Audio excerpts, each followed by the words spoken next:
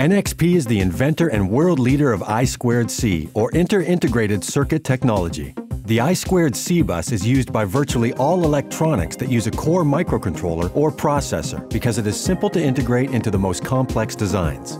The I2C Bus enables designers to add features to an existing design without having to change the microcontroller by using the bidirectional lines, the serial data (SDA) and serial clock line (SCL).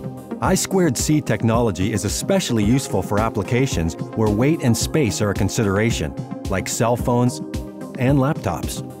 Additionally, the I2C Bus enables designers to add more GPIOs to microcontrollers, providing greater versatility as components may be introduced at different locations on the board. As more features and processing requirements are added to applications, limited GPIOs on microprocessors are becoming increasingly valuable. Designers can shorten time to market for new products by using the I2C Bus to avoid redesigns when existing components, such as microprocessor I/O pins, are already maxed out.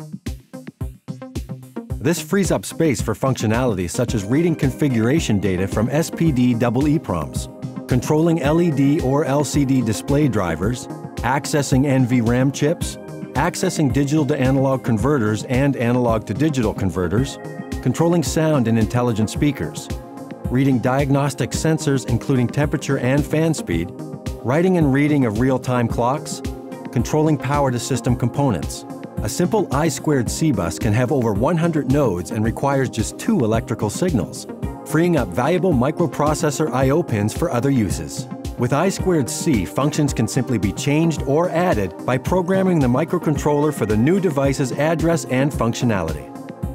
For example, if you have 2 analog to digital converters running from a microcontroller and need to introduce a third, but there aren't enough pins, using the I2C Bus allows for painless upgrades and eliminates the need to change the microcontroller.